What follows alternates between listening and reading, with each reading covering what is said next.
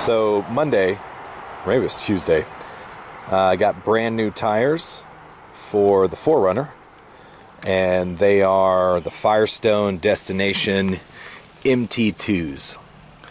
And this is the first time I'm gonna take them back to the Bushcraft Ridge land and get them dirty. It's not really wet, so I can't do like a full review of them, but I will tell you that I had these on my 91 YJ a couple years ago. I don't have that vehicle anymore, but they were incredible. Well, those were the Destination MTs. These are the MT2s, and they're a little bit more aggressive sidewall pattern, and the tread I think is a little bit more aggressive. But in the Wrangler, I never got stuck in those things, man. They could go through anything. So I'll shoot a couple of different clips over the next few weeks, and we'll do a review of these tires, and I'll let you know what I think. All right, just got them dirty for the first time. This was the first test for these guys. It's been raining a little bit lately. You can see down there. This is where I usually pull in, turn there, pull up there, back up, and then back the 4Runner up here. And if it's wet, my old tires were, they were on the vehicle when I got them. They were Toyo Open Country ATs, the all-terrain tires, and the lugs wouldn't clear. So you see here, these lugs, they're much deeper, much more aggressive, and they clear. The mud actually comes out of there as it's going. So it's got like chip ejectors or rock ejectors, and the lugs, the mud actually clears out of them when you're coming up something like this. So I just backed it up. I didn't put it in 4-wheel low or 4-low or turn off the differential. I didn't lock the differential. Just backed on up. No problem. So that was the first test in semi-wet conditions. It's been raining all week. It hasn't been raining today. I really like how this clears the mud.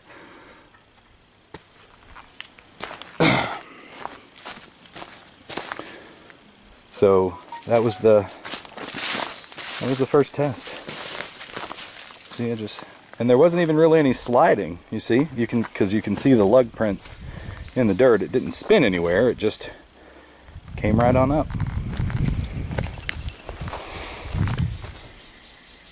All right, when it gets a little wetter, we'll get it back out and test it some more.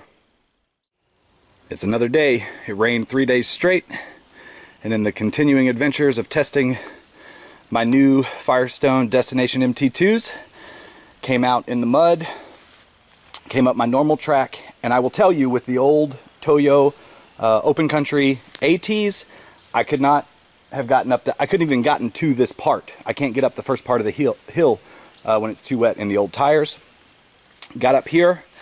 I tested, so I actually did start to slide here, and I let myself slide off into this kind of ditch.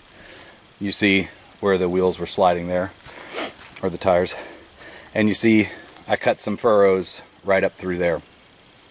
And then I stopped, and I got my manual winch out to make sure, well, I didn't get all the way stuck. I got my manual winch out to make sure I was strong enough to winch this thing uphill.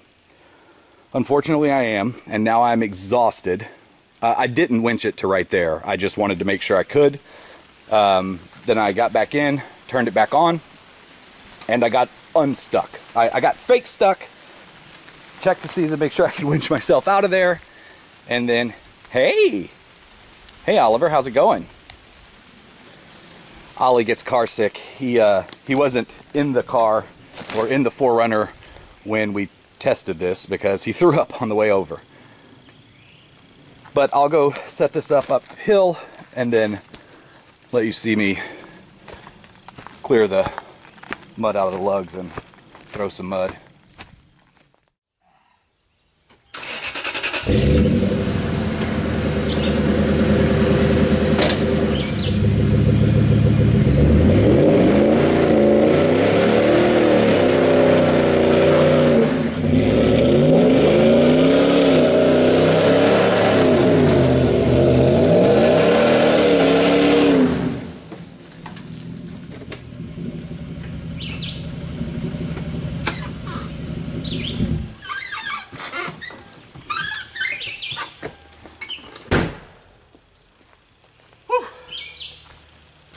Hopefully the lens wasn't too fogged up.